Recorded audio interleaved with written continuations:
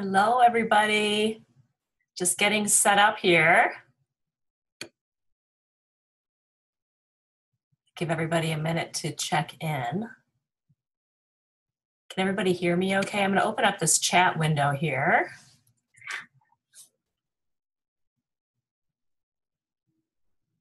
Does everybody see that chat on the side there? I'm going to type hello. This is where you're going to be able to post questions. And I hope everybody can hear me okay.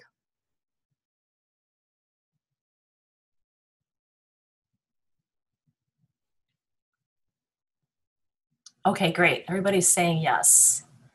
Wonderful. Well, it's so great to see everybody tonight, and I'm really looking forward to this webinar.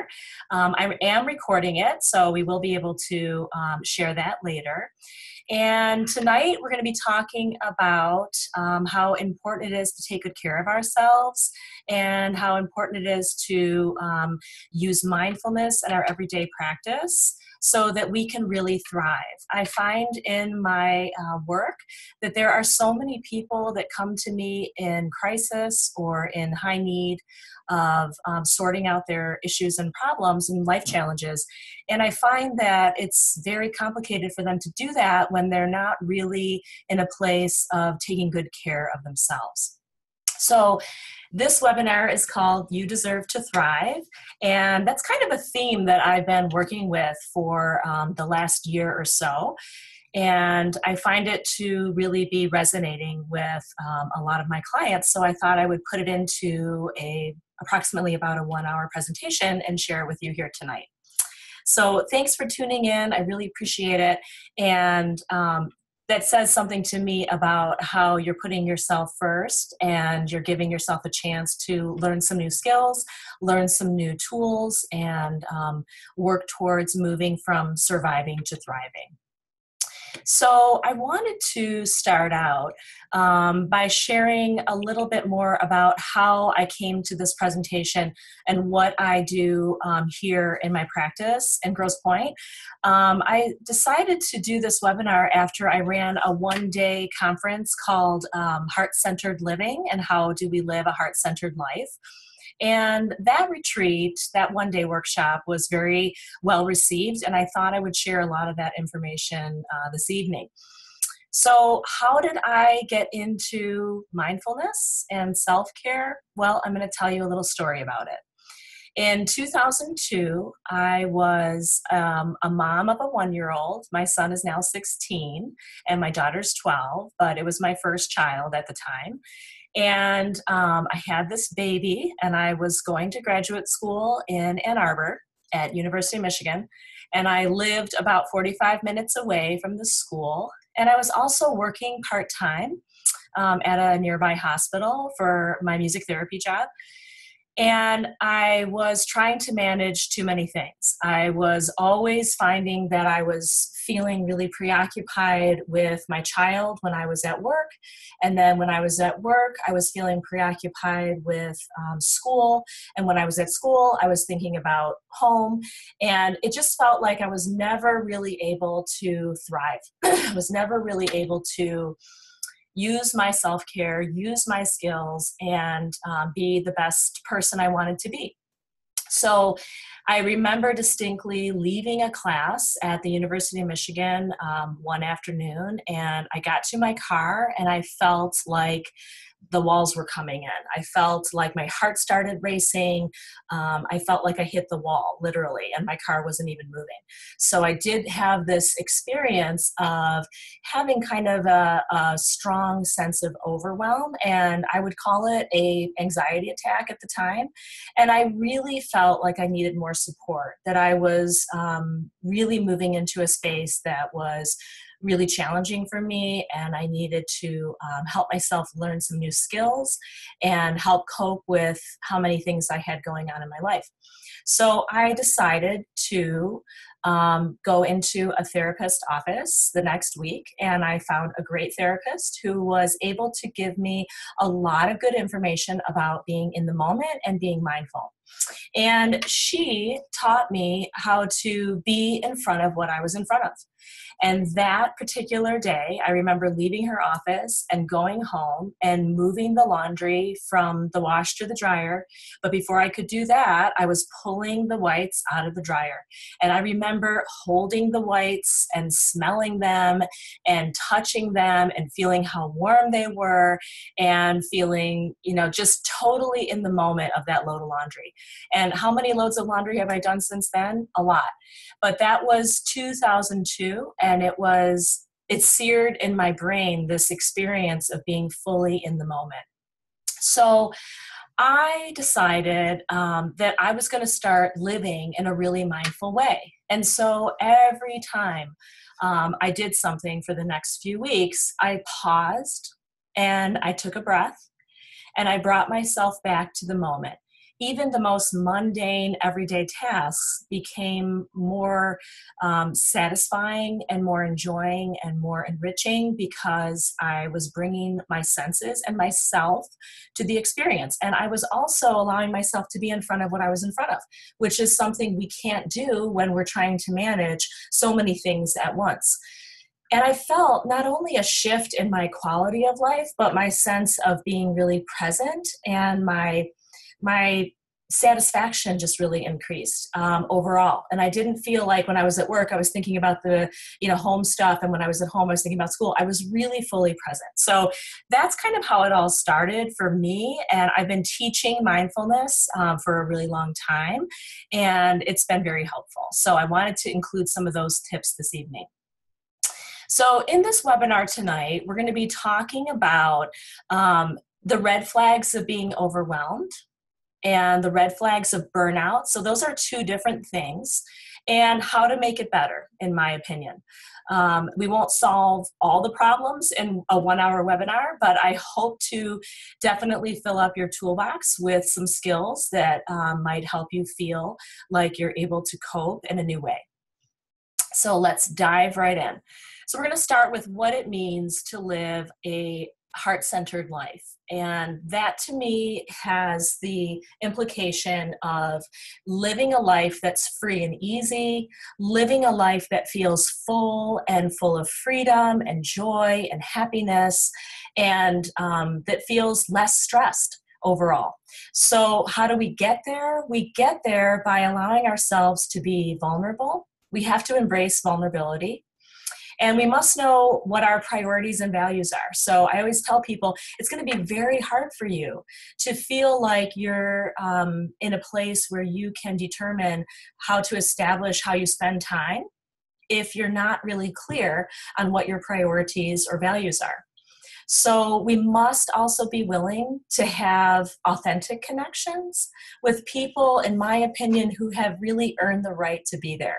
So we can't have authentic connections with everyone in our life, but when we do allow ourselves to be vulnerable and open ourselves up to having rich, authentic connections with people who we really care about and who feel like they care a lot about us, then that provides us a safe space to get reflection, right? So we have then a chance to have a mirror held up to us, and we allow ourselves to then see areas where we could improve or areas that we might need to strengthen and ways that we can redesign our life, because truly, right, this is your life by design. And how do you want to live it is the question I ask. So we have to have authentic connections with people who have really earned the right to be there. And we must also be willing to accept discomfort, and that includes shame. So if we're not willing to befriend our discomfort, then we are going to find ourselves desperately trying to escape it. So we're going to find ourselves in a place of trying to numb and trying to avoid and trying to escape that discomfort or pain. And that leads us down a path sometimes that can be very dangerous or essentially cut us off from real connection, which is, I think, what we're all longing for.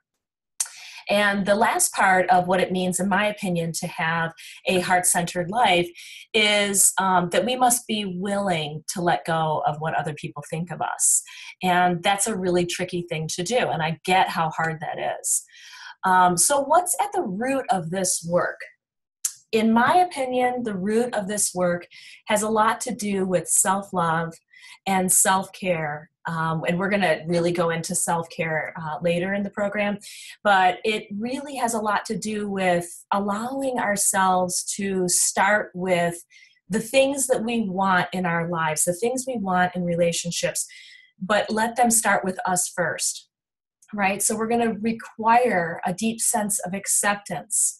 And we're going to give ourselves permission. And what does that mean?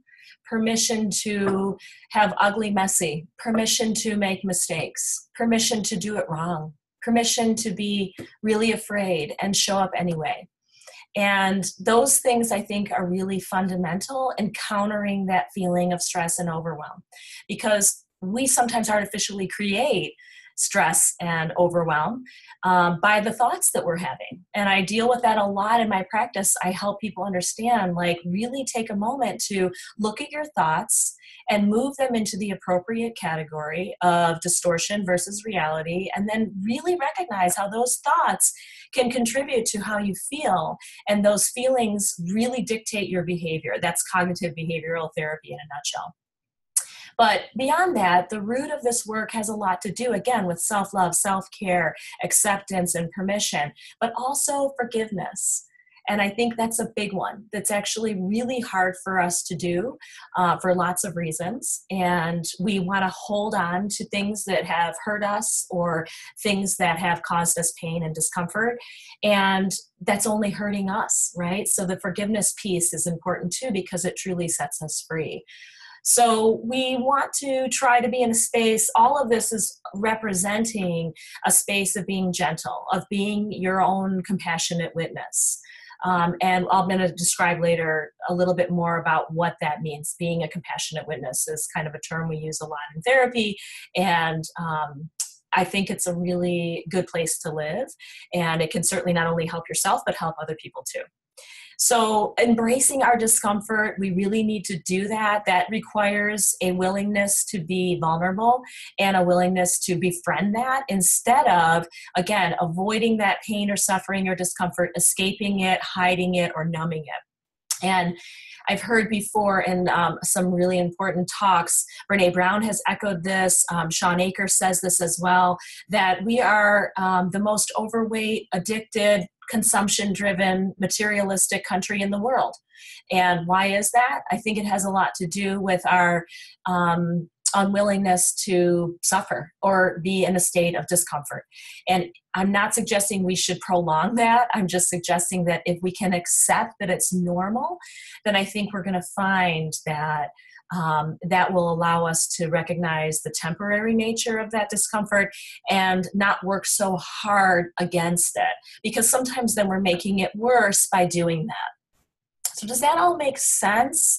I'm going to take questions at the end, but if anybody wants to chime in with anything right now, feel free, and I can try to read the chat and the questions. So let's go into a couple of the warning signs. And this is important because I think these are indicators that we've lost our way, that our sense of stress and overwhelm and being in a place of, encroaching on burnout is really getting close. And so how do we know that's happening? We want to look at the red flags here. The warning signs include, in my opinion, when we notice judgment in our behavior. And for those of you that follow along on my newsletter, you might have seen my last blog where I talked about judgment and gossip.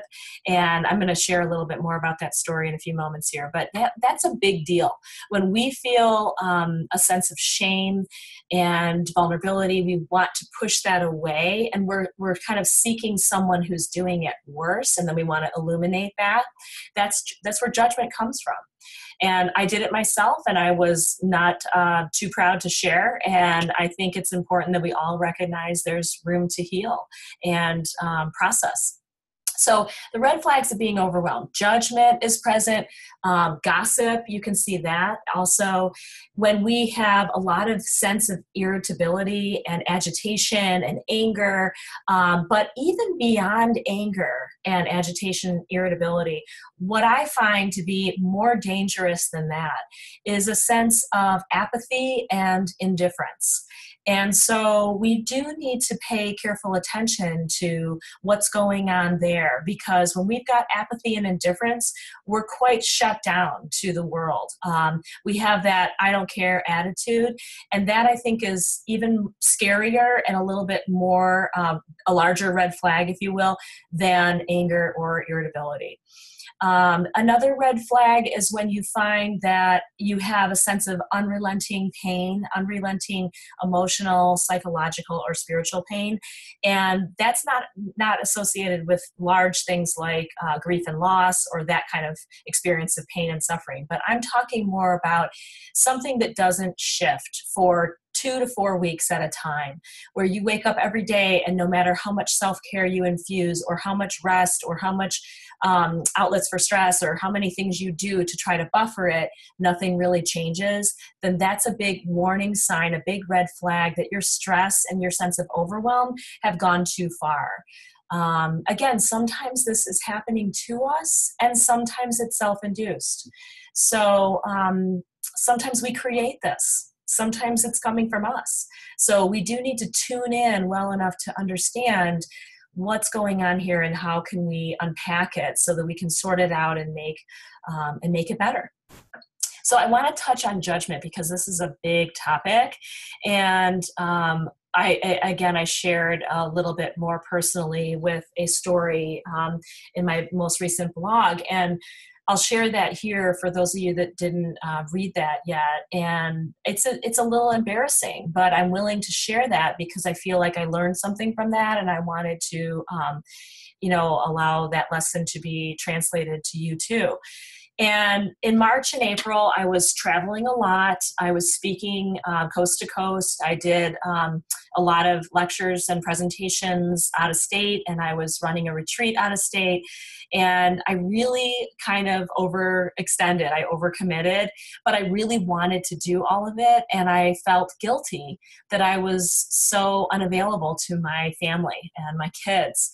And they're older. They're in high school and middle school. They're really self-sufficient. I'm very fortunate. They're so independent. But I did feel a lot of mother shame and guilt, like, oh my gosh, what if they really need me and I'm not there? And, my husband's here and my family's here and everyone's here to help out. But I felt it personally. So when I got back from that, I was, unpacking and getting settled and doing I did a day retreat recently and some other busy things. And I have felt very preoccupied, just kind of doing a lot of work on my computer after work in my office all day. And I have just carried over this sense of guilt that I'm just not as available to my family as I wanted to be. And we were in a store and I saw a mother who looked very tired and worn out, walking about 6 steps ahead of her 2-year-old child who was crying and very sad and kind of reaching out for mom to pick her up. And I just couldn't stop noticing it. And it struck me really intensely, where normally I've been with crying babies before. I've been behind them on an airplane. I've been around them in a restaurant. It's not like that's a new experience for any of us. But for some reason, this kind of hit me a little harder. And I immediately had a trigger. And I was about ready to swipe my credit card. I think it was at Trader Joe's. And I was about ready to swipe my card. And I kind of looked towards the mom and I said something out loud within earshot of her so that she would hear me judging her. And consequently, so that she would pick up the child and soothe the child, hopefully, and that I'd be the hero in this. But beyond that, that's not even right. It was more about me taking away my discomfort. I was so uncomfortable with it because it felt like a reflection of an unmet need in this child with the mom unavailable to her.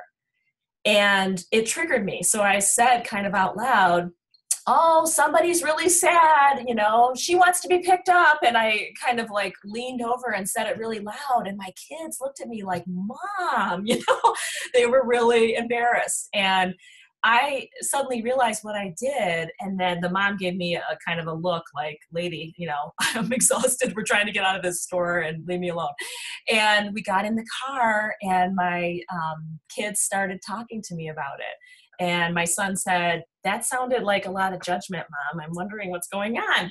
So if we allow our loved ones to hold a mirror up to us, then we can learn a lot from them and that reflection that they bring to us. So I sat with it. I was processing that, and I recognized where it came from.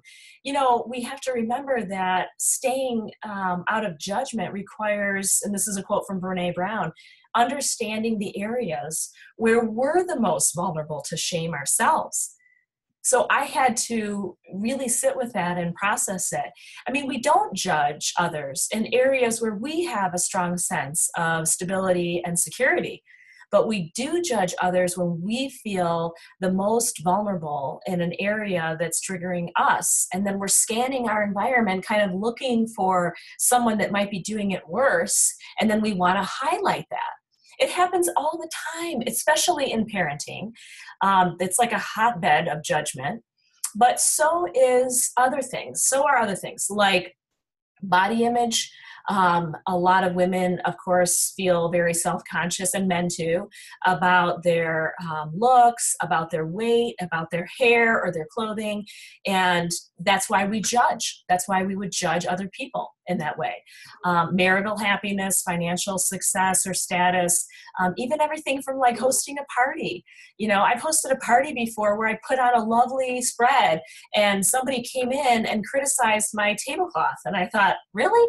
But it's because they are feeling triggered and shamed themselves. And so they have to try to find something that they think is a little off in what I did, and then kind of reduce me by trying to elevate themselves. So judgment really shows up when it kind of comes through the cracks, you know, where we feel a little bit broken in our resiliency, if that makes sense. And it goes hand in hand with shame, right? And shame has something to do with judgment too, because we don't like that feeling, right? So then we judge, but we also want to recognize that shame grows when we hide. Shame grows when we stay in secrecy, and shame grows when we stay silent.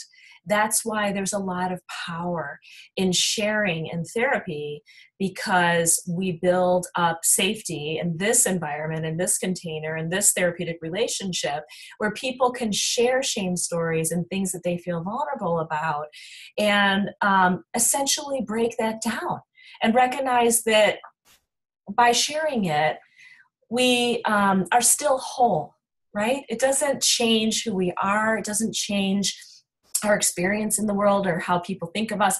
It is recognizing something that's normal. We all feel those things. We all feel that. And you can't escape it. That's something that people try very hard to do, and they try hard to escape vulnerability. They try hard to hide from shame, but it's normal to have those experiences. And I think we need to learn better tools to help us cope with it when it does arise. So if you really want connection, if you really want to live a more heart-centered life, one that feels less in a chronic state of overwhelm, less stressed, then you must really embrace the places, in my opinion, where you feel most vulnerable, and be able to address that and look at it and sit with it and process it. Like I just shared about the story with the mother and daughter in the store. So burnout, in my opinion, is really the 911 of stress and overload. Burnout is very different from stress and being overwhelmed because there are three hallmark pieces of burnout. And I've seen a couple clients who have really hit the wall and they've been in a state of burnout where they had to take a medical leave of absence or they needed to make a major life decision or life change at that time. And what we recognize about burnout is that it doesn't bounce back from rest. So people need to recognize there are three major components of burnout, and one is emotional exhaustion. And it doesn't go away when you take a vacation, and it doesn't go away when you rest.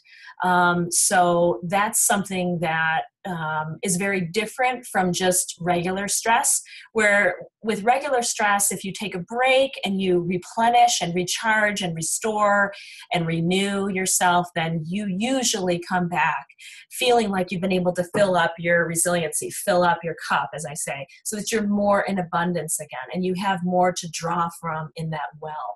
But with burnout, it's very hard to do that and you don't recover from resting.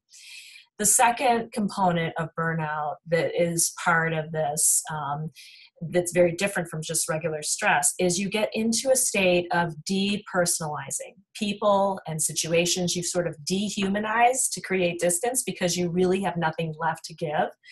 And you become somewhat cynical and sarcastic. Your attitude can be quite callous and negative and uncaring. And when you recognize that behavior, it's important to know, oh, wow, I'm really in a place of burnout, not just stress. So I really want to distinguish the difference here tonight. And then the third component of burnout is the reduced accomplishment or lack of efficacy, so that people sometimes get to a point where they think, what's the use? If I do this, nothing changes. If I do that, nothing changes. Or at work, I don't have much hope. I try this at work and it's still just as bad. Or I try this with my schedule and it's still just as bad. So this sense of lack of efficacy is also part of burnout and overwhelm. So there is a real difference between the two of those, and I think some people were asking me to distinguish that before this presentation tonight, so I really wanted to make that clear. So moving on to what helps us thrive. This is really important. This is the toolbox that we're building here tonight in this course, and it starts with self-care. And like I said, I often have people come to me for their first session and they feel very overwhelmed. They feel very emotional, very raw, very vulnerable, and sometimes they're in crisis. And I always listen very carefully to the first couple sessions on what's coming up for them and how are they feeling, how are they processing, what's their family history, and all those things that contribute to where they are today. But I'm also listening really carefully for things like, how are you sleeping? How are you taking good care of yourself? Are you able to take good care of yourself? Sometimes we can't when we're in the middle of crisis or big challenges. Are we able to eat well? Are we able to move our bodies and exercise? Are we able to drink enough water and have outlets for stress and have enough time for play and rest and creativity or hobbies? But sleep is really a big one. And when I work with people around that and try to clean that pillar of self-care up first, then I find that their coping in general is a little bit stronger. So they're really able to come to their challenges feeling more rested and feeling more ready to tune in to know, okay, what can I do now about this? Rather than feeling in like a 5-alarm fire situation at that time. So with self-care, I also try to make people recognize it's not selfish, it's self-care, right? There's a difference. So it's not selfish to say, wow, I'm feeling really stressed. What do I need? When I was going through that scenario with the baby and the school and the work and the home life and all these other things, I felt like whenever I had a free hour in the year 2002, if the baby was napping or if, I was done writing a paper or whatever, I would run around my house like a crazy chicken with my head cut off, trying to do 1,000 things at once. when really what I needed to do was stop and again, insert the pause and ask myself, what do I need? And when I started to learn how to do that with my great therapist that I worked with at that time, she was telling me, you really got to tune in here and figure out what's the right next step? What's the next thing you should be doing? And when I allowed myself permission to do what I needed to do, I was able to sometimes just sit down on the couch and read a magazine, even though the dishes were piling up or there was laundry that should be getting done. But I thought, right now I have a break. Maybe I need to rest. And sometimes I thought maybe I need to nap, or maybe I need to exercise, or maybe I need to cook something now so I don't have to cook it later. I mean, there's lots of ways to tune in. There's lots of ways of skill building that will help us here. But the self-care and awareness is so important. The other part of this that's really going to help us thrive is, I mentioned before, prioritizing our values and really knowing yourself. I remember learning a lot about the Myers-Briggs test and understanding introvert-extrovert, and I always felt like I'm a very social person. I love to engage with people. People think I'm really extroverted, and I am really engaging, but I'm definitely an introvert because I like to recharge alone. And I always felt kind of bad about that and guilty about that. But once I recognized, oh, that's just a marker of helping me understand what I need, then I allowed myself to take that without shame or without apology. So I think that's really important too. We need to be able to prioritize our values and really know who we are so that we know how to spend our time. Our value set is our compass, right? So if we can allow ourselves to be in a space of recognizing, maybe even just take this summer to tune into what are your values. I did this exercise in my one-day heart-centered living retreat, and we talked about picking values for the summer, making this your season of self, and recognizing what values will help you stay in check with how you spend your time. So that's something to think about too. And then coming into the description of compassionate witnessing. So to be a compassionate witness, in my opinion, means that you suspend judgment and that we do this for ourselves first, right? We are first able to compassionately witness our own thoughts and behavior. For example, with the child crying in the store, I didn't judge myself any further than that. I got in the car with my kids and we started to talk about it, and they were modeling a compassionate witness to me because they were like, I noticed that you did that. What's coming up? And I was able to be a compassionate witness to myself. So we need to be gentle. We need to be forgiving. We need to be accepting, and we need to give ourselves permission. And those are all really important skills that sometimes we just cannot access because I think there's unfortunately a way of shutting that down when we feel overwhelmed. And so that's part of that too. Another part of thriving, in my opinion, is empathy. So this is huge. And I think we can really learn to not only be empathic to our friends or loved ones, but we can help lift each other up by increasing our own empathy skills by being empathetic to ourselves first too, right? I always talk about that airbag idea of an airplane, sort of first assist yourself and then your neighbor. That's a great mantra for self-care. It's not selfish to tune in to what you need first. So empathy has a lot to do with putting ourselves in someone else's shoes and connecting with how they're feeling.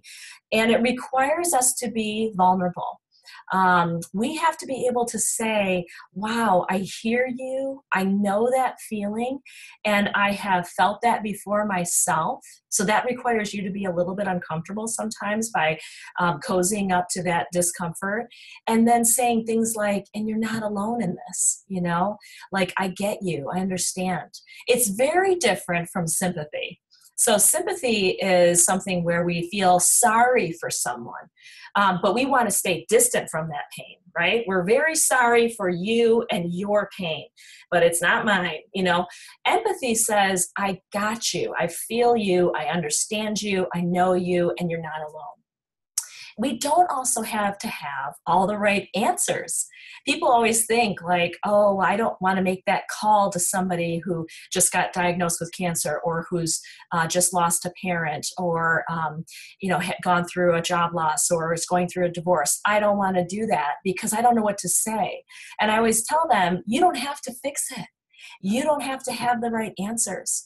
You just have to be willing to be present and to love that person and yourself enough to be unconditionally non-judgmental in that moment and say, I hear you. I feel what that feels like. I know that. I'm sorry. And even if you don't have to say it that way. You don't have to say, I feel what you're feeling. But just to have empathy means I'm here with you and I'm present to it and I understand.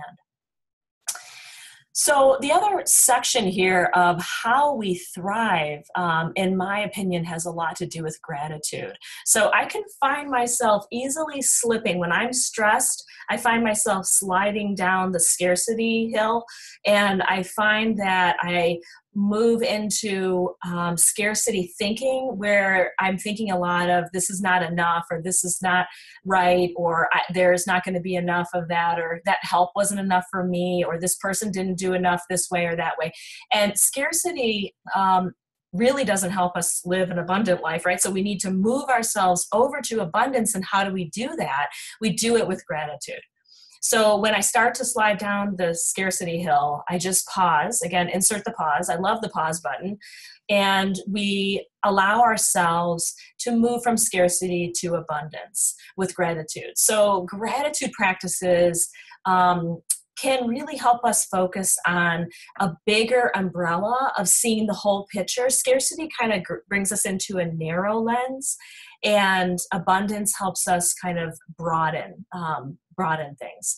So we really want to practice gratitude, and maybe it becomes a muscle that you strengthen by doing a gratitude journal. Maybe the summer is a great time to jot down a couple things you feel grateful for on a regular basis.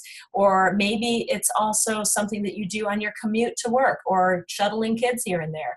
I did this practice last year. In the wintertime, it was just one of those long stretches of bad Michigan weather. And there, we had just all kind of gone through having colds in our house, and the dog was sick too. And there were just so many things going on. There was testing for school, and I had some work stress, and there was just a lot of stuff going on in my family circle here. And what I found was we were all kind of kibitzing and complaining, and really feeling a lot of scarcity on the commute to school that morning, and I didn't like it. And I thought, you know what? You can't start your day like this for yourself or for your family. And all of us were joining it. It was like one person kind of infected the other, and we all were in this scarcity bubble. So I decided to switch it midway through the commute. It's not that long that we're driving, but it was miraculous, because in about 2 minutes time, we had all moved ourselves from scarcity to abundance by just saying, okay, let's pause here. We know there are some struggles. We all have been stressed and not feeling great or whatever, but what kinds of things are we really feeling good about? Where are the positives? And this isn't placating. This isn't silver lining it. This is a strategy to move us from scarcity to abundance. I have a client who talked to me about this really cool concept called the joy call. And he said that once a week or once a month, I can't remember now, he calls a friend that lives out of state, and they share joys. And I just thought, how cool is that? Because sometimes we pick up the phone only to complain. We do that with all kinds of things, social media and texting and emailing or whatever. So why not designate a form of contact with someone that's really built around joy? Can we do that? And would that make a difference? So learning how to thrive in our lives is really something that we have to practice. It involves a lot of skill building and tools in the toolbox. And I hope that maybe some of these are practices that you can bring into your life. So I'm going to open it up. We're almost 40 minutes in to questions that you might have, things that aren't clear or things you want me to answer. So feel free to type those in the chat if you want to. I'd be happy to answer anything that you want to share. If anybody has questions.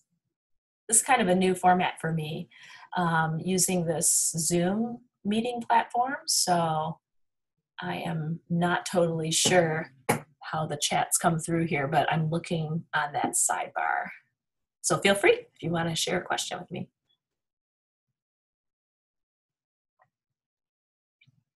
Okay, we have a question here.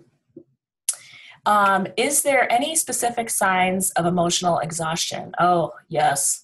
So one of the hallmarks of that is, again, feeling like you have apathy and indifference. So when you get to a point where you feel emotionally exhausted, you almost have nothing left to give. So I always link burnout to like hitting the bottom and then running on fumes and then running beyond running on fumes. So it's like, it's way more than just stress again.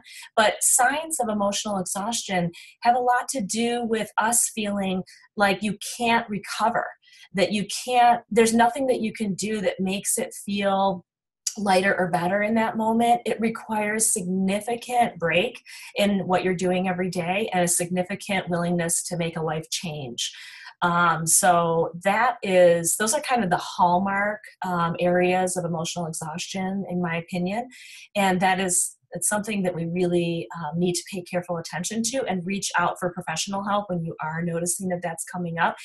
You might, prior to feeling emotionally exhausted and drained, you might also feel that you're stuck in a mood, whether that's being stuck in anxiety or stuck in depression. You might notice signs and symptoms of that. You may feel highly distracted at times, have trouble making decisions, all the same kinds of things that you see with depression. You might find that comes up for you with emotional exhaustion. Does that answer your question? Wonder if, see what else people are asking here. I love the idea of switching the mood from scarcity to abundance. What's a good way to catch yourself or the person you're speaking with? Oh, yes. Okay, I have good tips for this. Or the gossip, judgment conversation, whether in your own head or with a friend. Tips on recognizing moving forward. I love this question. So, and I see your comment. Thank you, Jordan. So moving from scarcity to abundance, I did it easily with my family because I was in the car and I was just like, hey guys, we need to like make a change here before we all go into our day, because I thought I don't want this to be the tone that we set. But when it's with a friend or a colleague, this is tricky. And I've been in work situations before I was in private practice where I noticed that people were rather burned out at the place that I worked, and they would be gossiping and judging a lot. And it felt like an outlet for their stress, but it felt like I was slimed, by them. And so what I found worked the best was not joining it. So I found that people would gather in the coffee area by the water cooler and they would dump out all this stuff, or they kind of corner you and try to make you join their misery, because misery loves company. So they tried to join that with you and make you say, oh yeah, she's like this or whatever. And they would, run on a little judgment train or gossip train. But when I didn't join it, it automatically stopped. So I would hear somebody saying something about somebody else or judging somebody, and I would listen. I wasn't ignoring them, but I just simply said, wow, yeah, that's a lot. And I would make really nothing type statements to just allow them to kind of stop. And I found that when they didn't have me hooked on their judgment or gossip, then they didn't come to me to do that anymore, because I was no longer fulfilling that for them. So I think that's something that really helps. And if it's a good friend, or someone a little bit more than a coworker, you might do more of a validation statement and say, so I'm really hearing how that upset you, or yeah, wow, that really feels prickly, or whatever your comment is a way to acknowledge that it's causing that person some discomfort or they're upset about it. And when we validate someone, that also helps them feel heard and seen. And then they unhook from the need to keep repeating it or rebranding it and sending it out in other ways too. So that seems to help a lot, in my opinion as well. But the not joining, I think, is really helpful. Oh, you're welcome. Anybody else have questions? I'm curious, how many people feel that they can identify with the signs and symptoms of burnout? Or how many people just tuned in tonight to hear more about moving from stress and overwhelm into trying to thrive? I'm curious. If you want to just type overwhelmed or stress or burnout, then it would be great to then I can get a better understanding of, um, who's feeling what. And maybe you just tuned in for other things. Okay, so we have a couple tuning in here for burnout. Yeah. Oh my goodness. Everybody's feeling stressed and overwhelmed. So it's hard, isn't it, this time of year too, because it's like everybody else seems to be having a great summer and having fun, and that's so hard for us when we feel like inside we're struggling or we're having stress or we feel overwhelmed and or burned out, and we don't have the capacity to join that joy. And then we feel bad about that, right? It can cause us to feel some shame. So that's something to think about too. So looks like Mom's Green iPad. I love that name. How do you turn your child around? A tween with constant negative attitude. Okay, so sometimes, in my opinion, that is a call for help. And when you hear constant negativity, I find it very helpful to do what we call reflective listening, and then validate, and then ask, so what do you think is needed here? So it's like a 3-step process. So you hear the complaint, you hear the negativity, you really give yourself a chance to listen with your full self and be fully engaged and present, and say something like, so I'm really hearing what you're saying. I'm hearing how upset you are. I'm hearing how hard this is, or whatever the complaint is. Did I understand it all? I would ask them to clarify. This is called reflective listening. And it's a way to help the person feel safe enough so that they can fully express themselves. And then we move into validation and empathy. So, wow, that must feel really hard to be going through that, or to be having that difficulty with your friend group, or to be having that pressure with school, or whatever it is. Then we do the validation and the empathy. And then we move it into, so what do you think is needed here? Because then you're inviting the person who's complaining or feeling negative to make change. You're kind of empowering them by saying that, to say, I'm going to sit with you, I'm going to be next to you, and I'm certainly going to support you in this, but I'm not going to endlessly hear it, constantly be sort of barraged by your negativity or complaining. I want to find a solution to it. So, what I'm thinking is, with that child, they're not really being heard and seen maybe fully in this complaint or their stress or struggle. They might need someone other than you to talk to about that, but it would be important, I think, to try to be present, to reflect, and then to move that into a validation statement, and then move that into an action, an ask, essentially, like, so what do you think you want to do about this, and how do you want to change it? So that really empowers the person who's giving the complaint or negativity to consider that they have the power of change. They can actually do something different about it with you sitting next to them, supporting them. So I hope that answered that question. And it's winter in Australia. Oh my gosh, you're dialing in from Australia. That's so great. I think you're my Twitter friend. Hello. So yes, I'm not sure it's seasonal. Very true. Very true. Oh, great. I'm so glad you're tuning in. That's wonderful. Sometimes overwhelmed with the current political climate. Oh my goodness. Yes, I bet a lot of people can relate to this, especially right now, considering the immigration crisis. I think there's a lot of secondary trauma happening. I'm hearing it a lot in my practice. here in the US with what's happening in our borders.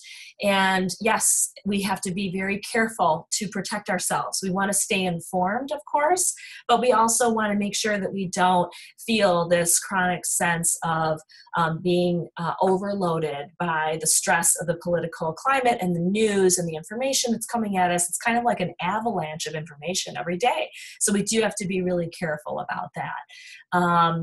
We have to take breaks. We have to decide how and where we get our news and information. I personally like to be able to access it when I go to it. I don't want it to come and hit me in the face like through TV with a lot of fear-based messaging. I like to be able to read it where I can take it in context and in my own head and my own tone, and I don't have to hear the fear-based branding that goes on TV news. So I think it's important that we think about all the ways in our life that we are impacted by stress. And it doesn't only come from an internal place. Obviously, there are outside forces. There are things that feel outside of our control that are contributing to stress. And there are lots of ways to counter it too. And we do have to be able to rest and replenish and recharge. And that's just as important in not exposing ourselves to too much news and information. What are some of the steps one can take related to forgiveness and letting go of painful events? Oh, I have the perfect answer for this. This could be a whole webinar in and of itself, but I practice a really sacred Hawaiian meditation forgiveness practice called Ho'oponopono, and it has changed my life, and that's no small statement. And this is a amazing practice where you essentially take the forgiveness and let me start over. So basically the practice is 4 sentences. So I'm going to explain it to you now. This practice is 4 different statements that you would say in your own head to kind of clear the forgiveness and clear the injury that you might be feeling. You probably are feeling victimized by what's going on from somebody else who might have said something or done something to hurt you or make you uncomfortable or suffer. So what we do with Ho'oponopono is say these 4 different sentences. And the first one is, I love you. And so you're thinking in your own head, this is like a meditation practice. So you start with, I love you. That's a way of, even if you're feeling really hurt by someone and feeling like it doesn't make sense to say that because they're the ones that hurt me. Why do I say I love you? But follow me here. It does make sense. I'm going to give this to you in an example. I always teach this in an example with something that happened with me and my husband. And he was really stressed. We were moving into our new house a couple of years ago here in this community. He was going to quit his job and open a business. And we had just moved. We had moved schools for the kids. We had moved our home. I was going to move my practice within the next 6 months to a year. So we were really feeling overloaded. And we're getting to know our new house. We had just moved in. And I was standing in the dining room and I was playing with the light switches, and I just said out loud with an earshot of him, but not with any intention of him taking charge. I said, oh, this is so weird. The dimmer switch is not attached to the chandelier. It's attached to the canister lights in the ceiling. Isn't that strange? And I was just announcing it out loud, like when you discover light switches and things in your house when you first move in. And he exploded because he was already really stressed, and he ran out to the garage, cut open the box, got the drill out, came back in with the parts and the new, thing that he needed to fix that. And he's drilling the thing and moving it around and trying to fix it immediately. And he was mad.